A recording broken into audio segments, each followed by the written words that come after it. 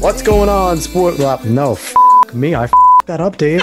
What am I doing? I'm doing sports opinions here. We're probably leaving that. You know what? We're leaving that on. What's going on, everybody? Welcome to another exciting episode of Cuesta Dose. I'm Alex. He's David. I think I'm nervous because we have a celebrity on this time, Dave. What do you think? So this week we have a special guest host coming on. He's someone that David, I think, has known most of his life. I've known for a really long time, coached a man, talented athlete. Now he's a talented recording artist, making Manchester, the Carolinas proud, over in Los Angeles right now. LA-Meek, what's up, Meek? What's going on, Alex? What's going on, Dave? Long time no see, man. It's been forever. You know what's funny? So we're doing the whole spiel beforehand. We kind of have a chat, and I was like, "Yeah, Meek, you can curse a little bit if you want." Here I am in the beginning dropping F-bombs, so I definitely got to put the explicit tag on this one right away. I'm not even going to edit that out because whatever. There's the Zoom lady yelling at me while I'm trying to do the intro. It's ridiculous. So yeah, but anyway, we have a fun episode lined up as we always do. Me and Dave are going to talk our nonsense. You'll quickly find out that Meek has known us forever, and he's going to jump right in on the nonsense. We have a lot to cover, as we always do. Me and Dave are like, let's pick 6 topics, and then let's shove 9 more topics within the 6 because we're idiots. And we're going to have some fun with this. So let's get it going right away. Dave, we have an interesting kind of double topic to start, as we always start off with out sports first. What do we got going on? It's not a double topic. I mean, oh, hold on. I'm an idiot. We need to give Meek his sample first. What am I doing here? I'm a terrible. It's professional as always. Oh professional as always. Professional. This is why we have 6 listeners. So everyone, what we're going to do for you guys is we're going to give you a preview of LA-Meek. He's extremely talented. This is all serious. We've been joking. Extremely talented artist, good buddy of ours. I'm going to give you a sample of his biggest hit right now, Domino, and I think you guys are going to love it. So here's 30 seconds of the song. Pretty ass nigga like me got a lot of yeah. 30 with a D, pull it out without a condom on. Ooh. 30 big niggas rolling down like some domino. 30 with a D, pull it out without a condom on. 30 bitch niggas falling down like some domino. Pretty ass nigga like me got a lot of red bean, give it green light, that's a stop and go. Like a bottle of the model of fire. All right, so that's that. That sounds, Meek, that sounds awesome. One thing I noticed, and listening to all your music, it's tough when you're not one of like the notice guys, but you have a lot of professional sound to you. You have a lot of good songs, good samples that you're using. Do you work specifically with the producers or everything, or is it just kind of getting permission, or what are you doing? You're actually working with these guys closely? So so I own my own company, my own record label, KDKT Entertainment. So the only permission I needs to come from me, fortunately. So that's the kind of good thing about my career. But yeah, like from writing the song, choosing the beat, I'm very involved all the way, just because what I've noticed recently is that a lot of artists are just kind of giving the bare minimum to make a song. I hear a lot like, oh, this dude made 40 songs in 24 hours or 50 songs in a day. And I'm like, 48 of those songs are going to be trash, guaranteed. So I really try to be involved in my music, and I really try to take my time to deliver the best product each time.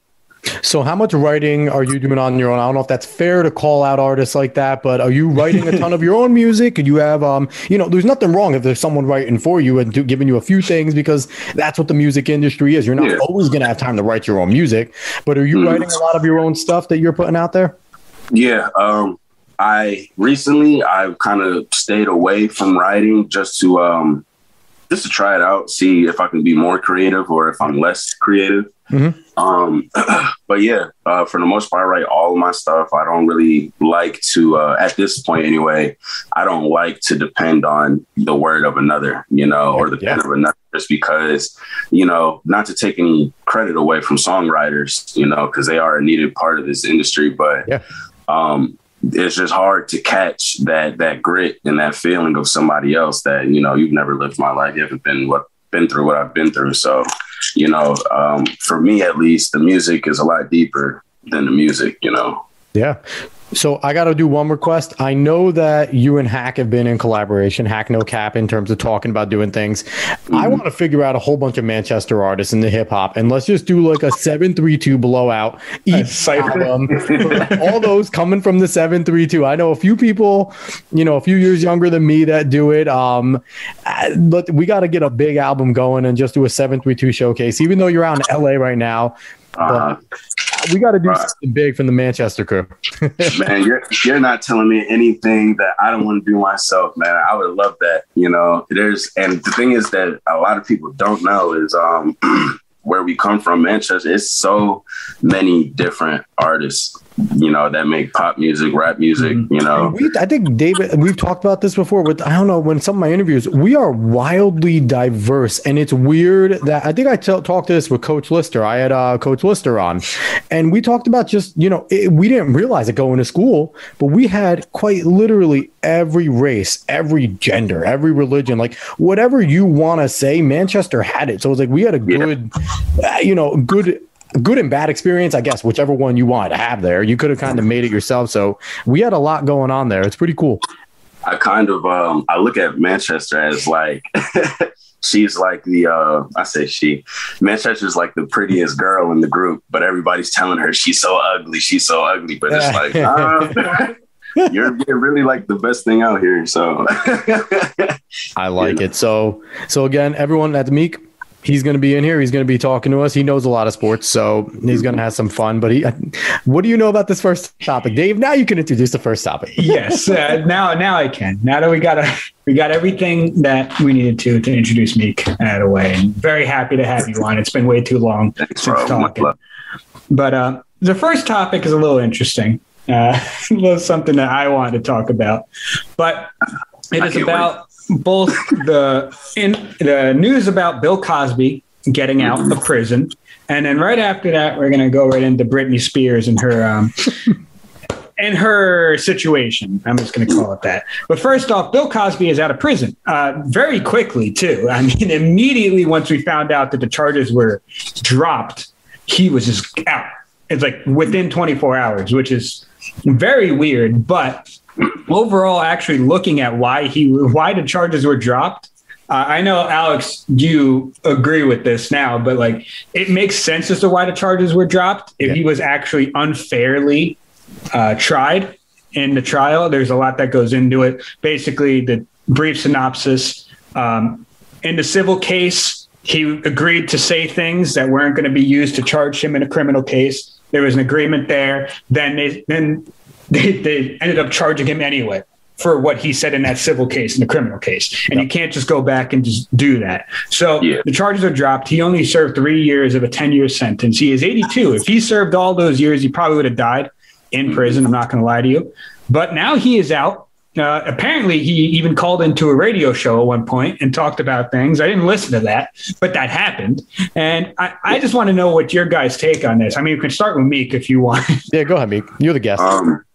I think, honestly, it's kind of a funny situation because, it's like just because the charges were dropped doesn't mean that what was said to take place. Taking place. Yeah. So it's like, I see all these people like, free Cosby, free the game, and I'm just looking at everybody like, this like kind of a technicality kind of thing. But that's my people, that's my culture. We love freeing everybody, But not seriously though. I think for him personally, it was good just to be out of jail, just because prison is a whole nother beast, it's like putting the dog in the cage times 10, so I think it's good that he did get out in such old age, because like how much harm can he really do at this point? But at the same time, I don't think that it's good that everybody's like, yeah, he's finally out. Like, hooray, praise the Lord, because at the end of the day, what took place, I believe took place. So, yeah. I mean, in the end of the day, like you said, he's 82 for Christ's sake. What is he going to do? Like, I saw a funny meme. It's like everyone at Bill Cosby's getting out party, and they're all just like staring at their drink. Like, it's you're never going to be able to chill with Bill Cosby again, like, and not sit there and be like, I brought my own bottle of water. Don't talk to me, Bill. But it's like, what's he going to do at 82? Like Dave said, he's probably going to die if he served the whole sentence. Like, let the man out at this point. He'd give him house arrest. Tell him he can never leave his mansion. Listen, the guy screwed up. He did a lot of screwed up stuff. I think he did what he did. I think he did what he was accused of. He obviously admitted to it in the civil case. So it's like, but there's a reason why our legal system is there in the certain way that it is. And his defender did a good job of trying not to get him put into double jeopardy. Now, I said to David, on the prosecutorial side, if I'm that prosecutor and they're questioning me, like, listen, you probably knew you couldn't do this. All I'm saying is, I took a man who drugged and raped a ton of women off the street for at least 3 years. I did my job, whether it was moral or not, or within the law. So right. I mean, price is going up.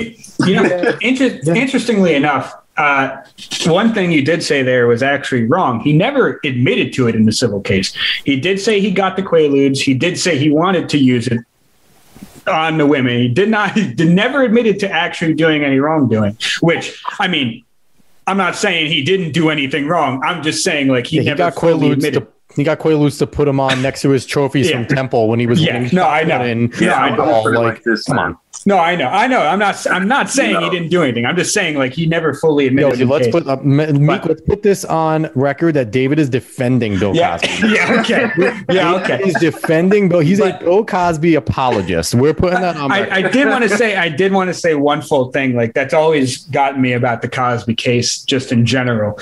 I'm all on the free Cosby train. The man's 82. I am not really on being tried fairly. I am on the free Cosby case, and that's fair in that sense, but not on him not doing anything. But anyway, I digress. My whole thing about the Cosby case, and I'm just going to say this real quick before moving on to Britney, is that growing up, I mean, I used to watch Nick at Night all the time, and the Cosby Show used to be on.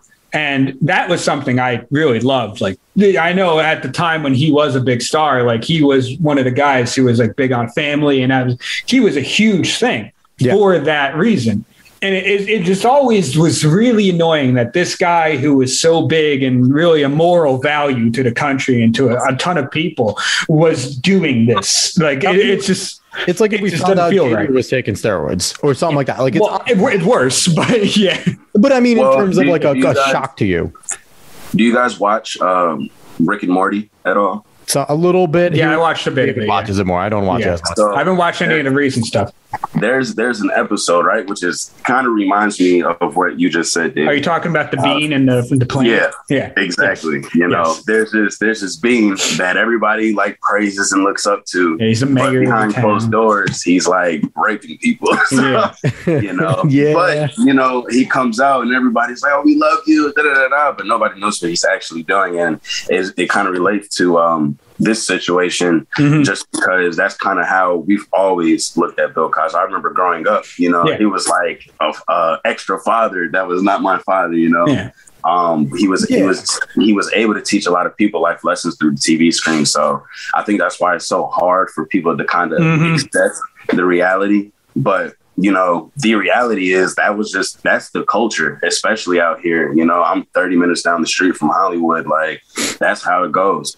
People are paying money for sex. You know, these guys are like, unfortunately, keeping these girls high out of their mind where they can't even decide yes or no. And see, the thing is, that's why I felt like we needed a Bill Cosby in our lives before this stuff happened. That's exactly what it felt like, why we needed Bill Cosby. And, you know, and you talk about Cosby, and then there's Harvey Weinstein doing what he did to all of his low-level interns. And it's like, you said, that's a lifestyle out there. And, you know, what you said kind of about, like, your culture, I know you said it joking around, but it reminded me of an episode of The Boondocks where everyone was all about, like, R. Kelly being on trial, and you had the one, black man, the trial lawyer being like, no, he he's wrong. He's doing this. And everyone's like, nah, he's R. Kelly. And R. Kelly just starts singing in court, and everyone's cool. Like, I feel like if Cosby got up and started doing his little Cosby Show dance, like, it would have been done. He would have gotten off. He's just too old to do the dance. But so let's move on to dancers, Dave. Yeah, we're going to move on. Yeah. Good transition. Very good transition. Yeah, we got to move quickly. We have way too many damn topics. We got to move quickly. But next is Britney Spears. She is in a conservatorship, and her father tells her basically everything to do with her money. And according to life, she can't take birth control without him telling her to do it. Yes, that's what it seems like. It seems like it's that bad. Like a signed agreement between. You know when she went insane with her and K-Fed and shaved her head and everything?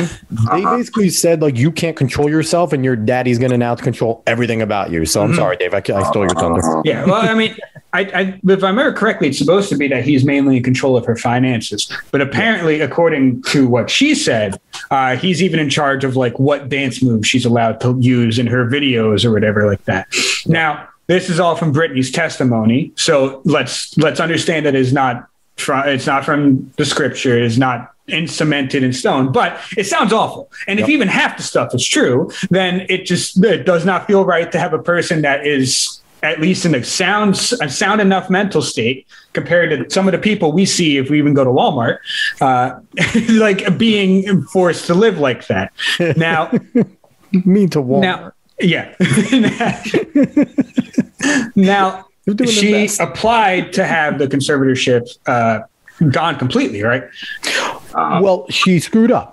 She didn't have the right petition or paperwork signed, and the judge told her. Because I think one thing that a bunch of us saw was her plea, and she did a whole entire big speech and everything about it. And the judge was like, it was great and all, but you didn't do the right paperwork. You didn't have the proper petition signed to do that. So we can't do that for you. And basically, I think she's in the process, and her lawyer and her team, of getting that all together to try and go at it again. But she kind of screwed herself there, and her team kind of dropped the ball. Yes. All right. Now, that's basically all of it. Meek, I don't know if you heard about this at all. I've heard about it, but I haven't had too many details on what's going on. I just know that from her side of things, like, she just feels like she just has absolutely no control over her life. And, like, honestly, the way she makes it sound, like, it's almost like I get the hint that she's kind of just tired of life at this point. Like, she's like, what's the point? You know, I went through all this stuff, and now that I'm actually able, you know, at least somewhat to take care of myself and control my actions, like, I'm not even allowed to do that. So, you know, it's kind of crazy. I feel for her for sure. Yeah, I kind of compared it to, like, modern day serfdom. Like, she's a serf right now. She's working, making money for her team. Like, you know, I was, like, reading up stuff, obviously, coming into the show, and it's like she did her Vegas thing, which is wildly popular, the most popular thing Vegas has ever seen. And she wanted to end it years before, and they were like, sorry, you can't. And she had to go on and perform again. And she needs to constantly do workouts and eat the things that she's told to eat because she needs to maintain her body. Like, and whether or not she wants to do that, she's now forced to do that. So it's ridiculous things. And I read another thing, and it was like the reason everyone remembers Britney cutting her hair off. And we were young. I think you guys, I'm 8 years older than you guys. So I remember, like, the commentary. You guys might not be as keen on it. But it was kind of like everyone's like, she's nuts. She's this, she's that. And then I read, and it's like, she was like, she shaved her head because she couldn't leave the house without people like, no, we got to do your hair. You can't do this. We got your hair. And people would just grab her and do her hair, whether or not she just couldn't go out in sweats without her hair being done. So that's why she shaved it. And she was like, okay, now no one could do my hair. Leave me alone. So it's like, you got to sympathize for the woman that hasn't been able to live a normal life. And I can't imagine that. Yeah. I'm 32. She's not that much older than me. And for most of her life, she's been told what to do. I don't know if any of you guys follow her Instagram. No. She's on Instagram dancing all the time. She puts videos of herself just dancing in front of the same exact mirror. And it's like, you could just see at times she looks bloodshot. At times she doesn't. And it's like, it's weird to see. We're watching a woman get mentally tortured. It looks obvious that she's not well. And it seems like the justice system's like, paperwork, you dumb moron. Sorry. You know, the justice system lets Bill Cosby go off on a technicality, but we see someone in need, and it's like, I mean, you didn't sign the right things. Yeah. Go back to that. Like, yeah. And travesty. I just want to say this, like, saying that some of the stuff that she said is true and everything, I completely agree with you. But we also have to remember that we don't know everything that's going on. So while I do agree for the most part off of what we see, I agree that she should be allowed to live her own life. But depending on what we don't see, we don't exactly know everything that's going on. Now, like I said, I agree with you from everything that we see that she should be allowed to do whatever the hell she wants. But we need to take it all with a grain of salt unless we knew everything. See, Meek, you see why I keep him around? He's like the straight man. I go off the handle, I say what I need to say, and he kind of brings it back. We haven't talked about anime at all in this episode, so we're going to do this. He's like Gintama. He's like my Shinpachi, and I'm Gintaki. Like, that's where we are. Yeah, we all do. We every week, it's weird. This is the first week, I think, one week we haven't talked anime, manga or anime. So I'm going to throw it in. I started reading Chainsaw Man, Dave. It's amazing. It's all right. We're going to move on now. If you haven't read or watched Chainsaw Man, it's the anime's coming out. I keep on saying your name, man. I'm messing up. We were just calling you Meek, but I'm saying your name. I'm going to edit that out. I'm editing it all out. But it's all good.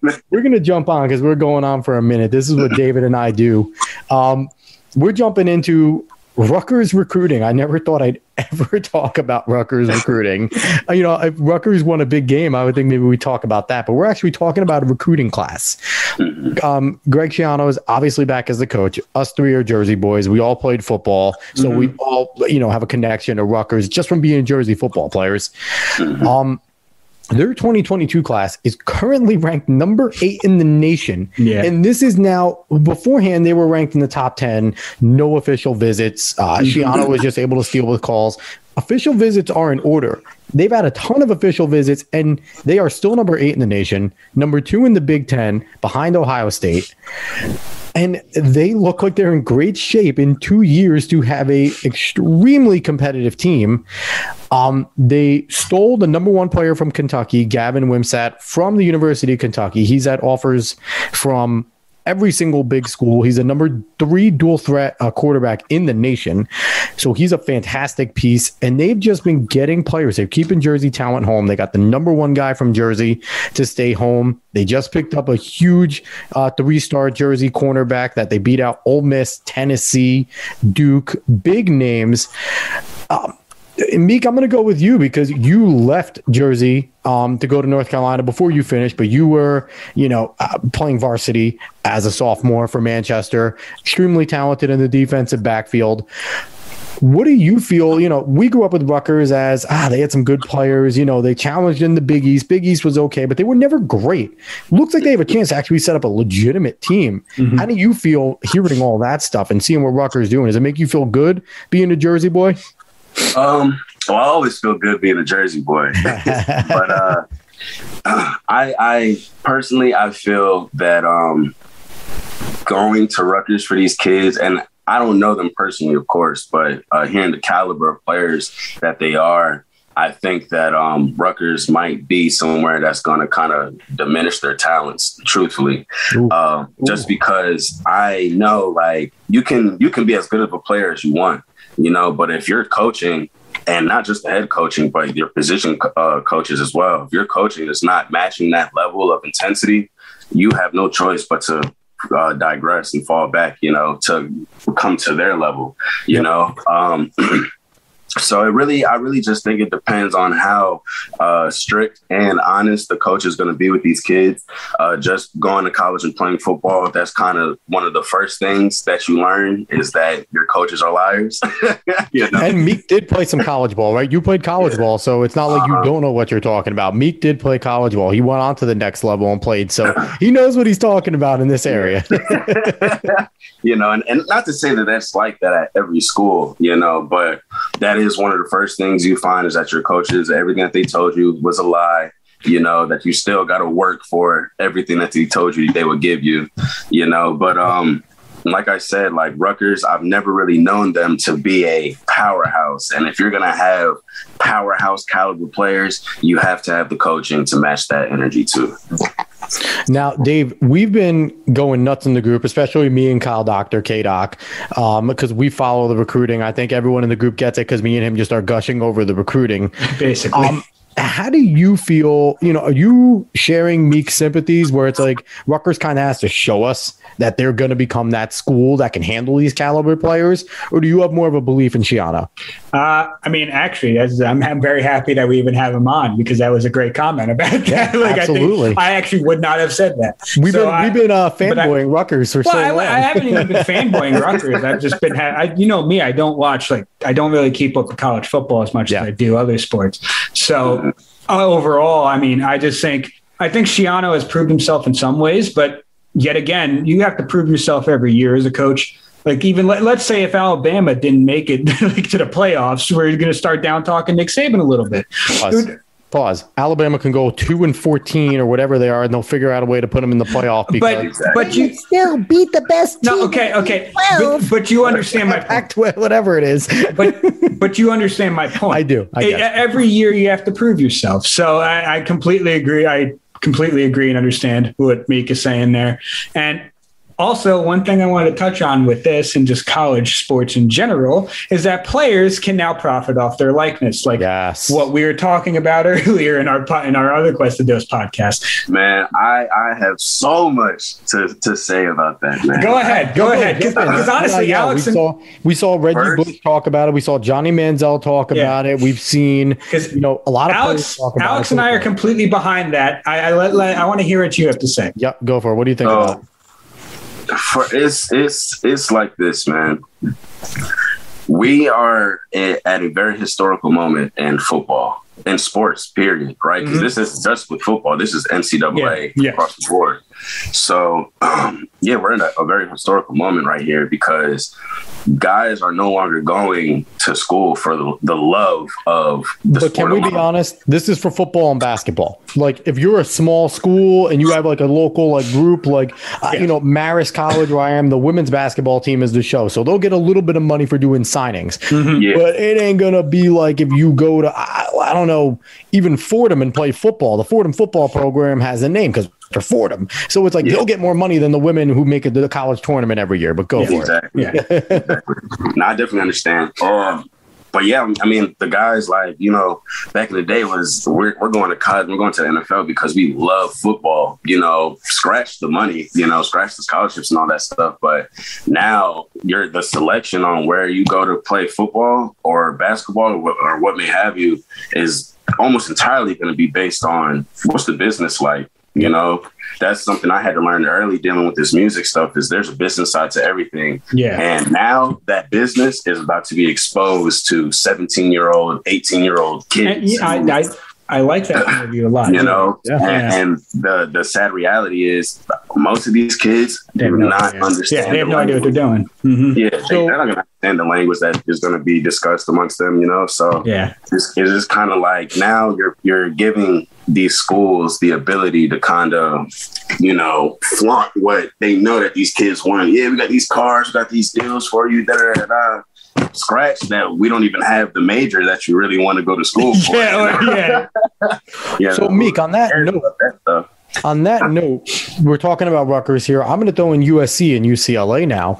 Is there an advantage to a school like Rutgers who could say, we're the biggest school right next to New York City? You come to us and you are a star at Rutgers University. You can now walk into the city and rub elbows with so-and-so. You're now a celebrity. You can go get deals. You're a decent looking dude. You can go model while playing for us or do these certain things that a lot of guys are looking for. I know Odell Beckham Jr., could you imagine if he was given that opportunity and Rutgers was where they are now, and they could say to OBJ, listen, your fashion, you love your fashion. We're around the corner in Piscataway. You could take a train every night and go do your thing as long as you come ball for us.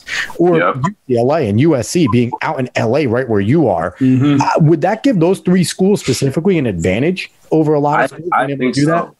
I think so, just because, especially just being out here in LA, I see a lot. My first week, I'm with people like Chris Brown, Lil Gotit, YSL's camp, everything. And, I've never met these people, but just being out here, being able to network and rub shoulders with the right people, I was able to get in those rooms.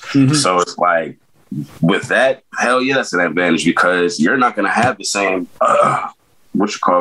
opportunities in Albuquerque that you are in LA. Yeah. You know, you're not going to have the same opportunities in Raleigh, North Carolina, over at NC State, you know, that you are going to have being so close to New York and stuff. So there's definitely an advantage. And I definitely think that's going to be something that these coaches use to kind of pull these kids in. And see, the thing is, like Alex and I, whenever we've talked about this, we've talked about how just in general in life, if you generally have the right to use your likeness and stuff like that in order to make money. It just didn't feel right for us, for like the NCAA to not let these kids have any like choice of making money off of the things that they put their blood, sweat, and tears into. But I really love that, again, having you on for that point of view, because that's a great point of view. These 17, 18-year-old kids don't know what they're doing with the business. No matter, like, even with the help they might be able to get, they could, a lot of bad things could happen to people. There could be ramifications that we don't expect to see that are just not going to be good.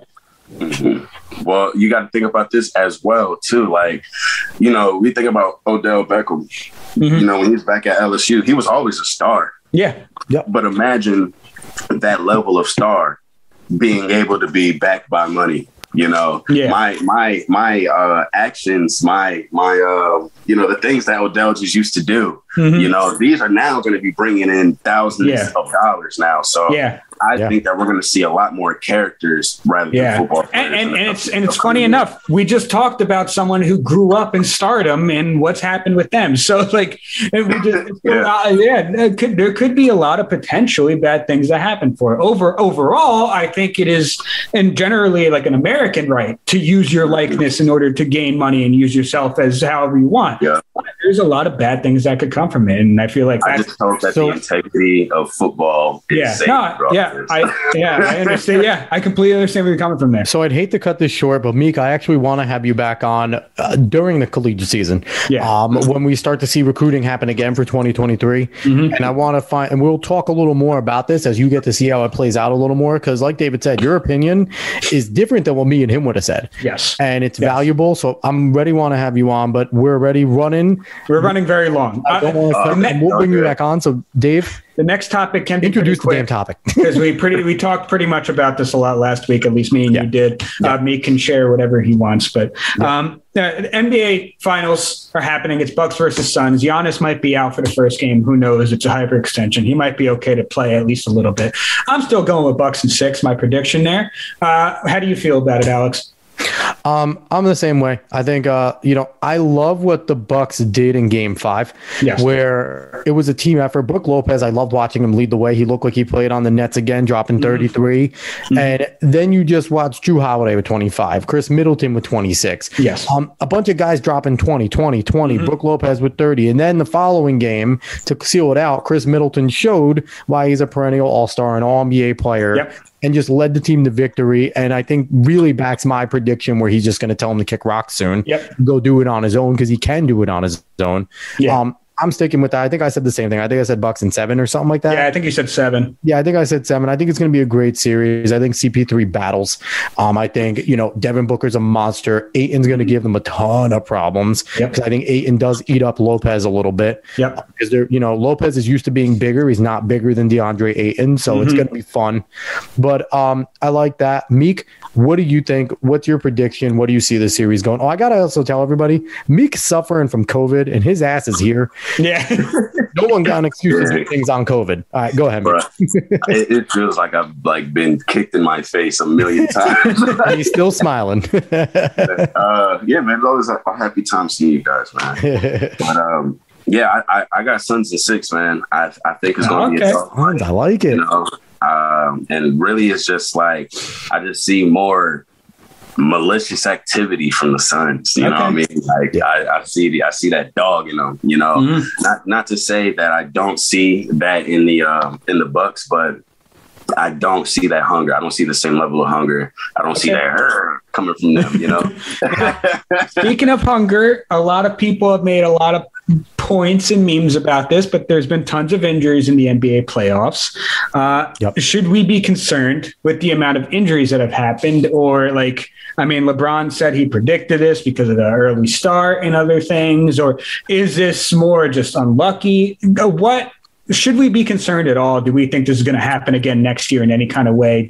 What is the matter with this? Bro, what they did with professional, like just, I don't even, professional basketball, what they did is kind of like they took the Earth's rotation and sped it up even more. And it's like, then now they're expecting these guys to be behaving the same. Like, no, of course you should be concerned, but not with the players. You should be concerned with the amount of rest that you're really giving these guys. Like, yes, they're professionals, and yes, this is expected of them, but at the same time, they're human. You know, you're talking about guys who are putting insane amounts of pressure and force on their legs just from jumping and landing and jumping and landing. You know, it's just like, imagine a guy like LeBron, how much force he's putting into the floor every time. Like, it's nuts. It's nuts. I mean, I get it, but I don't agree. How many guys actually tried in the bubble? Let's be friggin' honest. Jimmy Butler and Tyler Hero tried, and LeBron and AD knew that this was their shot. Come on now. Most of the guys packed it in the bubble. Most of the dudes packed it in that bubble and treated it like glorified preseason again. And then, listen, one of my problems is we see these videos on Instagram and stuff of these dudes constantly balling hard in the gym. A lot of times we see J. Cole in a bunch of videos with guys balling with NBA players. And these dudes are out there and they're playing hard. If you were that concerned, why are you still out there busting your ass playing hard? I get it. You still need to play your craft. You still need to practice in the off season, but take it easy. Like, to me, it's kind of, I don't know. I think there's a combination of things that went on. I think injuries are kind of freak. Paul George didn't get injured. That tells me that the injuries were freak, because Paul George, if it was true, Paul George would have been injured just by looking at the floor. So he was healthy the whole entire time. I just think it was a common errors. Look at the guys that got hurt. Kyrie Irving got hurt. Kyrie Irving's another one like Paul George. Kyrie Irving had a sprained ankle and should have been on the damn floor. Sorry, I'm an angry Nets fan. Harden had an injury that hampered him through the season, and it was a hamstring strain. It's a hamstring that can happen at any time. KD, the guy that recovered from an Achilles, played basically, played the whole playoffs. Played like 6 complete games. It's a freak thing. I don't think the NBA, I think LeBron's a baby. LeBron realizes he has power in his words and he just says what he wants now. I don't think he even thinks about what he says anymore. He's just like, oh, this is going to make headlines. So, no, LeBron annoys me. He's a great player. I will always support LeBron James on the floor. 1 in terms of all-time greats in my eyes. But he says things now. Like, LeBron is always just saying things. I don't think even none of it has meaning anymore. He just says it. He's just talking, right? Besides protecting China, that's about it. The only thing he protected was China and his investment. Outside of that, the man's just like, this is gonna piss you know what? This is gonna piss everyone off. Fox News is gonna run a lot of cool stories on this one. I'ma say it. Like, I don't think half the time. Like, no, LeBron's just annoying. Just shut up. But again, I feel like all that comes with a reason, because there's celebrity behind this money. The more there you go. Oh my God! Like, it's the reason why LeBron gets paid the big bucks. Man gets paid by the word more than the dribble. Like, let's be honest here.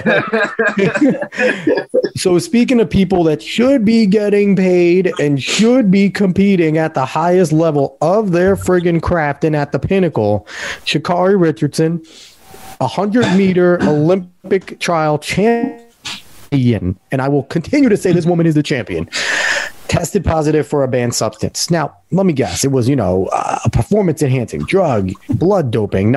No. She smoked some weed.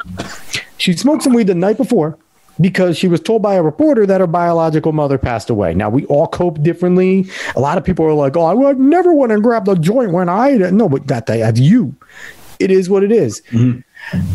To her credit, she has been fully taking responsibility for this. She's like, I'll see you at Worlds. I'll be your champion there. I did what I did. I knew I shouldn't have done it. This is my consequence.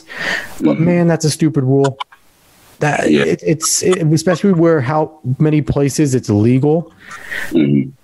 I understand you don't want people high while competing, but she smoked the night before. She wasn't high still. Yeah. So it's not she has some obnoxious behavior.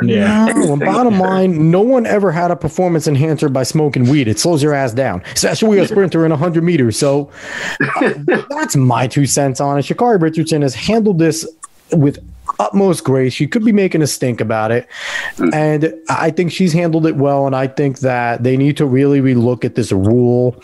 And I don't know. They need to figure out a level for weed, and if it's in somebody's system, how heavily is it? Do they smoke in the locker room?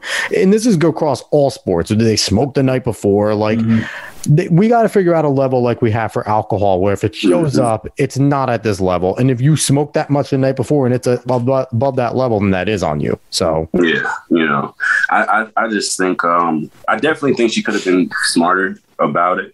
There's always that. But at the same time, it's like, it's weed. Like, weed is not going to make you run faster. Weed is not ever going to make you stronger. You know what I mean? Unless you lace it with some coke. Seriously. But like, not seriously. Like, it's I get it, because it's a rule at the end of the day. We have to abide the rules. And if we change the rules for one, we got to change the rules for all, But with that being said, change the rules. Change the rules for all, because look at what's going on now. Now we're literally the fastest woman in the world. Yeah, our gold is basically gone.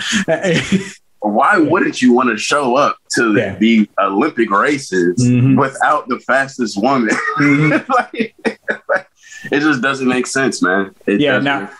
That's basically the same thing I was going to say. It's like two things can be right. One, it can be a stupid rule and it should be changed after this. I mean, I think, and she has been fantastic about this whole thing. She knows it was a rule that she broke. She shouldn't have done it. And I understand exactly why she did it. And I do think she should still be running, but she did what she did. She knows it. She's the fastest in the world. We know it. But I did like what Claressa Shields said, because if you guys know who Claressa Shields is. David, Meek, it's your show for a minute. Give me 1 second. I'll be back. All right. I'll keep going. Is that the Mormon girl? No, that's Claressa Shields is the boxing goat, women's boxing goat. But she said, at the end of the day, we're professional athletes, and as professional athletes, we know the things we have to do, and we know what we can and cannot do. And while she's still supporting her, but hey, man, the thing you got caught for, and you weren't supposed to do it, and it happens. So, I mean, it sucks for her. I'm behind her 100%. I can't wait to see her run again, because she'll be probably back in 4 years getting the gold for us. So. But they should definitely change the rule. Bro, what had me out about it, I'm like, they got this damn, I guess they gave the vacant spot to this Mormon girl or whatever. Yes, she was in fourth. I think this is God's will. Jesus Christ. Yeah. Bro, what? Listen, I'm not going to hate on her. She's happy she made the Olympics. I would be happy as how I made the Olympics, even if it was because someone got out. Let's be real, Sean. You know God didn't have you win in the first place for a reason. God is probably up in heaven watching TV man, what the? I done put all this work into her legs. Yeah, really. But I mean, the whole situation's messed up. There's things that probably will be changed about that, but we'll see. I just admire how she's accepted responsibility. Yes, she's been a complete adult about this. She's been a pro about this. That's what she's been. She's been an absolute professional about this. And honestly, I haven't seen many people against her. At least not on my social media. I don't follow people that I've seen go against her in any way. So I think for the most part, people are behind her and supporting her. We're just going to move on to the next topic without Alex, because he might be busy for a while. So I don't know how much attention you pay to the MLB, Meek, but there is a man by the name of Shohei Ohtani who is doing amazing things. He has been named to the All-Star team as both a hitter and a pitcher in the MLB. The first time in history. The man has 31 home runs, right, Sean? He is in the home run derby, and he's a pitcher, a lights out pitcher. What? Does he pitch left-handed? I'm actually not sure. I do not remember, but he's an absolute monster. I'm telling you right now, just look up highlights. He's ridiculous. And these are not piddly just over the wall home runs. No, he sends them. It is out of the park. Absolutely ridiculous. Yeah. So he has a 278 batting average with 67 RBIs and 31 home runs and 78 games played. That's nuts. That's as a hitter. He has a 3.60 ERA. He's 3-1 with 83 strikeouts and 60 innings pitched. Nice. He is absolutely ridiculous. And I have seen things like we're not talking about Ohtani as much, and believe me, the sporting world is talking about Ohtani a lot. But I do understand people saying we're still not talking about him enough because of how historical he is during the season. Yeah, that's nuts. Yeah, it is absolutely ridiculous. Oh no! I believe me. I think everyone knows how hard this is. And I've said this a lot. I said like he's just the Babe Ruth of our time, because that's what Babe Ruth is known for, being a damn good pitcher and a damn good hitter as well. He called the shot, everything like that. He's the Babe Ruth of our time, and like Alex said before we even jumped on, he's probably better than what Babe Ruth was, and I can agree with that because those numbers are absolutely insane. Yeah, I can already see it on your face. Yeah, I can already see it on your face. Like. Because I know I don't know how much attention you pay to baseball, but even if you don't pay attention, how ridiculous. I don't pay attention to baseball, but I know who he is. I definitely know who he is. Yeah. Bro, so go ahead. The thing that I think for those who may not feel like this is an impressive feat, just being a pitcher is it's very taxing physically on your body, especially your shoulder. Yeah, exactly. And then, multiply that by 2, being such a successful hitter, like that's almost an entire body that's being worked on day in, day out. Like that's crazy. Like the amount of he has to take care of his body to a point where it's like none of this affects him, because I'm talking about I went to school for exercise science, so I know a lot about muscle groups and how things are used and just how the body works. And to be that good, your body, it can't be normal. We're talking about LeBron James being a super athlete. Like, nah, this is a super athlete. Are you saying he's on some Tom Brady work ethic diet kind of shit? Because we know how Tom Brady is, how he does his diet and everything. Like he tries to make it as perfect as possible to play as long as possible. Like I haven't seen many people do what he can do. So it must be, if it's not something like that, then I don't know. We have to find a way to mix his DNA and some stuff and make some super soldiers. Bro, it's a whole nother level of dedication. And I think that's what makes him so special because, not like we've said before, I feel like I'm being very repetitive, but not only pitching, but he's hitting. I know. He's hitting too, that's a whole nother level of dedication, on a professional level too. This isn't t-ball. This isn't coach pitch. This is nuts, so definitely appreciate a guy like that in sports because, again, I felt like we were coming to a point, and not just in music, but in sports where guys are kind of becoming lackadaisical. Guys have stopped trying to reach for that next frontier in sports, and then a guy like this comes along and shows it's it's like a breath of fresh air. It's something new, something unique, something we haven't seen before. Yeah, no, I completely get that. In fact, let's talk a little bit about more before I go on to the last topic, because my brother's still not back yet. But what made you feel that? Were you just becoming a little bored with some of the things in sports? It's just there was no more of a what's next. Because it's okay, when we say what's next, okay, what do we think of? All right, what goes beyond the greatest players that we have today? So you have your LeBron James, you have your, what is his name? The Messi guy, the guy that plays soccer. Well, no, Messi.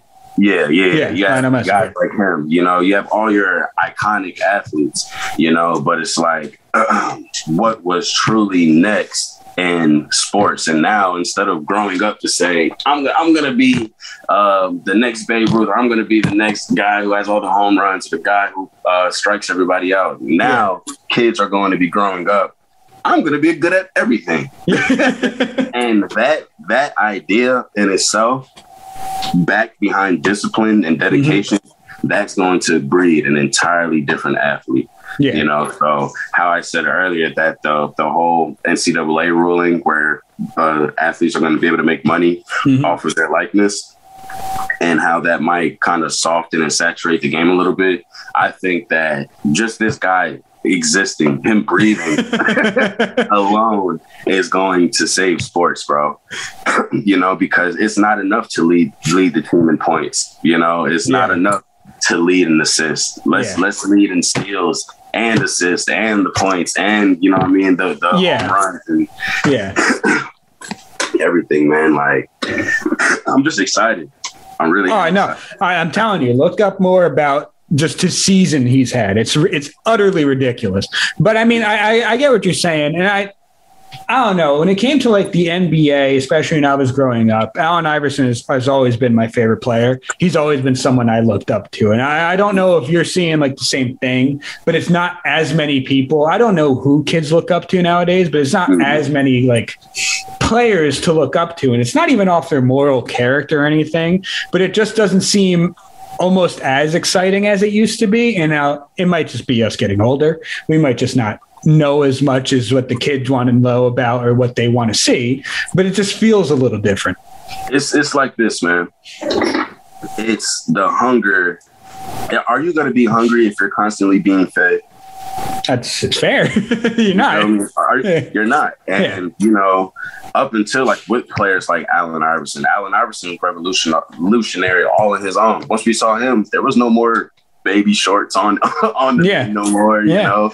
Allen Iverson changed the game, and they changed the game because of him. Now it's required that these NBA players are coming in suits and looking presentable just because Allen Iverson came in and said, yeah, exactly. But it's just like, I'm sorry, you got to remind me the point of conversation. It was just like, do you feel like there's kind of like a lot. Do you feel like there's like a lost influence on kids from a lot of superstars nowadays, just in sports in general? It's just like things have gotten so good for us now as athletes. Like, you don't hear the same complaints in the NBA that you did 20 years ago. You don't hear the same complaints in baseball that you did 20 years ago.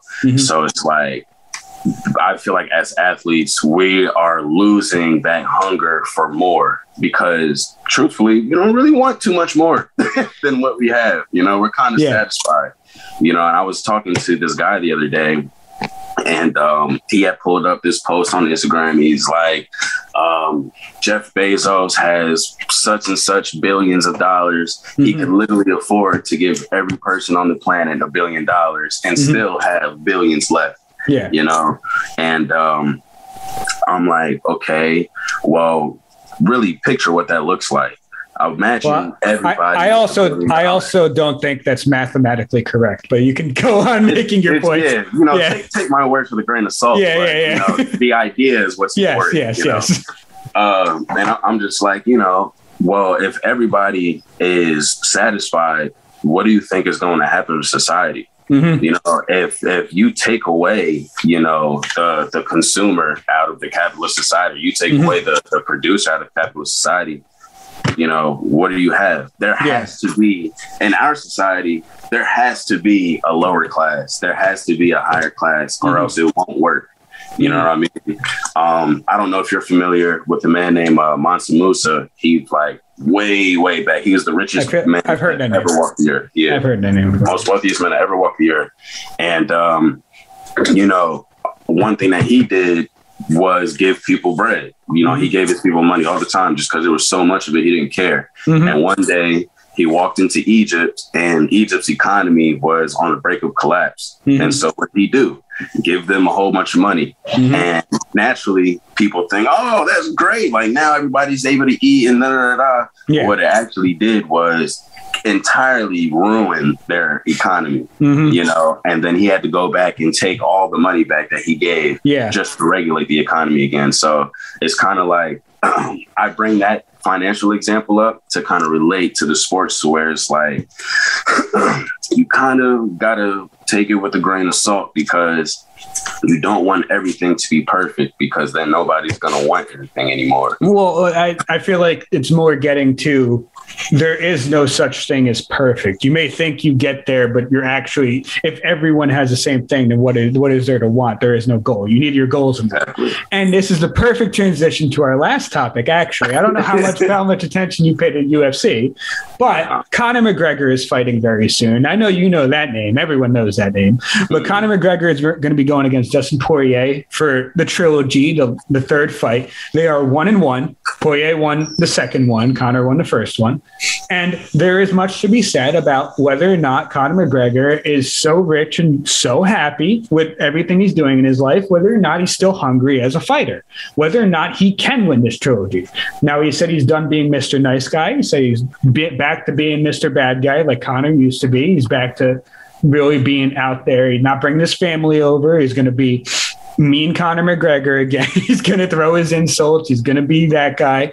And I am interested. I think I'm going to love this fight. I think it's going to be a war. The whole card looks like fun. Like I said, I don't know how much you know about the UFC. I like the UFC. I'm not like a connoisseur or anything like that. But good. Yeah. But this card, I think, is going to be great. And I think it's going to be capped off by a great fight. I'm really not sure who's going to win that fight. But overall, I just think that tied in perfectly what we were talking about. So what do you think? I don't know if you saw the last fight with him and Poirier. I don't know how many fights. Okay. So what do you think? So you mentioned that he's going to be like the mean McGregor again, and, go about things as he should. And that right there is what I saw was the difference in the last fight. I didn't see that dog in him. I didn't see that dog in McGregor, and I don't think anybody did. And as a UFC fighter, it's not like boxing, boxing, not taking any credit away from that sport, but UFC is a different level, when you're in that cage, you're a gladiator, looking for blood. So you can't be in there on some, what's going on, man? Let's do this again. Yeah. Have a good fight. Like, nah, man, I'm coming in here to rip your head off. And when I'm done, I'm going to feed it to you. You know what I mean? You have to be on that kind of time. So I'm very excited to see what this is going to lay out. But the thing is too, correct me if I'm butchering his name, but it's Poirier, right? Poirier. Yeah. You're basically there. Basically, right? But with a guy like him, it's like each time, I don't care if he loses or wins, every time I see him, I see that dog. Oh, he's a warrior, man. Yeah, you watch every fight. Isn't he from New Jersey? I don't know. He's not from Jersey. I don't think he's from Jersey. Frankie Edgar's from Jersey. You might be thinking of Frankie, but no, Poirier is not from Jersey. But he is a damn animal. Every fight he's in is a war. He's a dog, which is why I think no matter how McGregor comes into this fight, it's going to be a good fight. Oh, yeah. I think it's going to be a great fight. And I mean, this whole card is stacked. I'm just going to go over the 5 fights in the card, starting from the first one, or starting off the main card. Tell me which names you might know after I'm done with it, and if you're excited for any of them other than the main event. First off, we're going to have Sean O'Malley fighting someone who's in the UFC debut because Louis Smolka, the dropout, and that's Chris Moutinho. Sean O'Malley's probably going to absolutely destroy him, but we'll see. After that, O'Malley, he has that kind of like an afro kind of thing, right? Yep. Yeah. His colorful hair. Yep. Yeah. He's a lot of fun to watch. I like him a lot. Then we have Irene Aldana versus Yana Kuchkevaya, which I think is going to be a good fight. I don't know if you know either of them. I know Kuchkevaya more than Aldana, and she's a little crazy. But so I think it's going to be a fun fight, that one. After that, we have Tai Tuivasa versus Greg Hardy. But that's a heavyweight fight. I really don't think Greg Hardy's going to win it. I didn't like his cardio in the last fight I saw him in, and Tai Tuivasa is a little scary. Then the co-main. How do you feel about heavyweight fights in general? Yeah, just I like heavyweight fights for the most part because most of the time you're going to see a finish. Sometimes they can get really cardio lagged because it is heavyweights. It's a lot of weight to be thrown around, especially even for 3 or 5 rounds. I don't know if you know, but I've been training MMA, and even with me at 180, there's a lot that goes into it. You can get tired real easy, especially if you're throwing a little hard.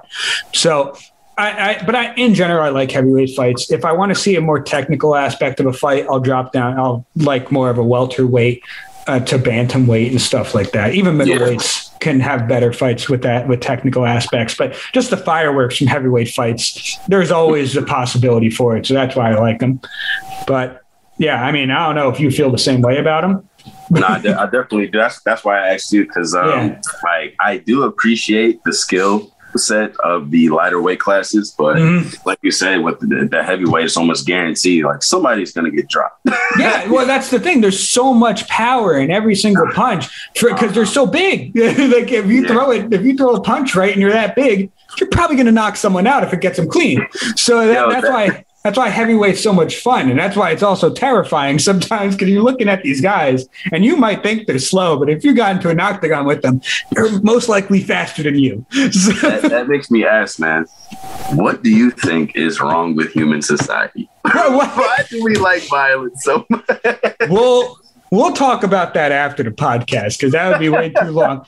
That would be a fun conversation, but we'll talk about that after. Let me just get through the rest of the card. The co-main is going to be Gilbert Burns versus Stephen Thompson. I don't know if you know those names at all. Mm-hmm. Okay, Gilbert Burns just fought Kamaru Usman for the welterweight title. He lost, but he's a lot of fun to watch. He's a lot of power. He's pretty good on the ground. Stephen Thompson I like a lot. He is a karate guy, very good stand-up. In fact, very diverse stand-up game. So I think that's a very good co-main. Of course, we have the main of Poirier versus McGregor, which I think if we do see a finish in the first round, I think it's Conor finishing Poirier, and I think that's Conor's win. But if it goes past the second, I see Poirier winning that fight more. And it's not even anything about Conor's cardio or anything, because I think that's a narrative that's not entirely true. But I think it's more that Poirier's been in so many damn 5-round wars that the man just knows them. So if he's going to go into that deep water, like I think he's going to come out the winner more. But I mean, we don't know what kind of Conor we'll see. I know you saw the second fight. Conor was very still in that fight. He was approached with a very boxing attitude.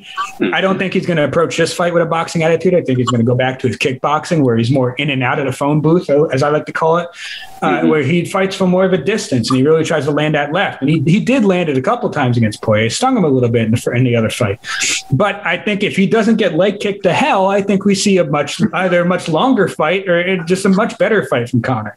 But other than that, I mean, Poirier won the second fight. He looks like the cleaner guy. And right now, I think you have to put it on Poirier for winning this fight.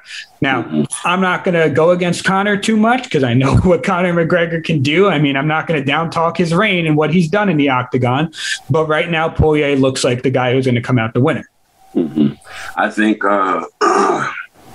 this particular battle would be one that you can truly say who's the better man, because now you've gone against each other twice now. You know each other's strengths and weaknesses. You know each other's habits, and now it's about who's going to be more physically prepared and mentally prepared.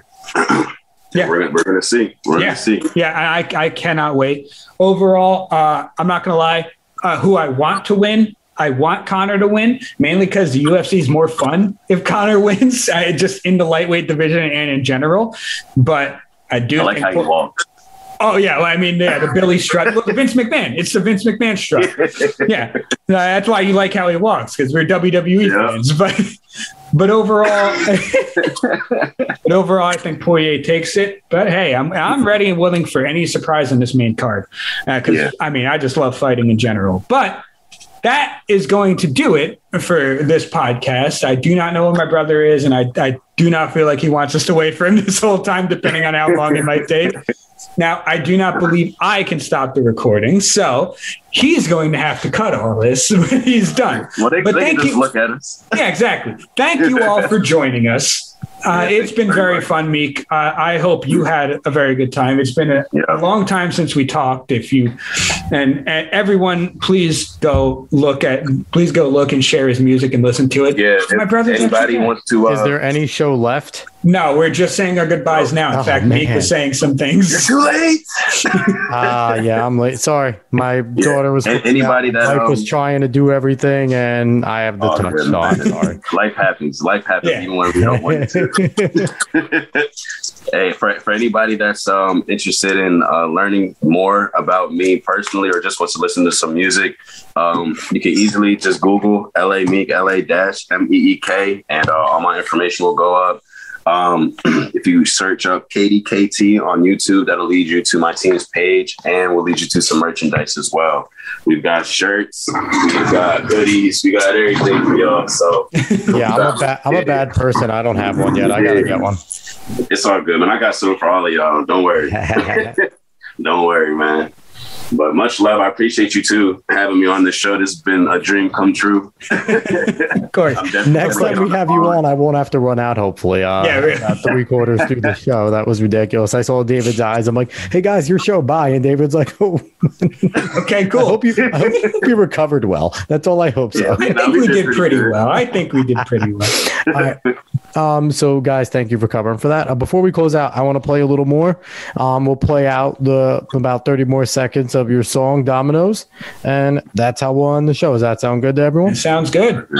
David, I hope you didn't plug our Twitter or anything, because we never use it. I did not, and we don't use it, so we're good. Don't use it. We sucks. All right, so let's close out. We'll throw on Dominoes for a little bit more, and we'll close out that way, everyone. I hope everyone. I'm actually. Give me 1 second. I gotta actually share the screen. Oh boy! Here we go. Now we're gonna close it out. God, I'm professional. All right, everyone. I hope everyone enjoyed this episode of Cuesta Dos. Let's listen to some Meek, everybody. KDKT, bitch, welcome to the spot. Whole cream on a dick and she eat it like a taco. The heifer got a wolf like the model life of Rocco. Eating up the cock, so you know that she a blonde hoe. Baby, don't stop, even though I said stop, oh. Cat in the head, got the pussy on my brain. Still the same nigga, the damn thing changed. Got a bitch living Texas, that's a home on the range with the ice in the cooler.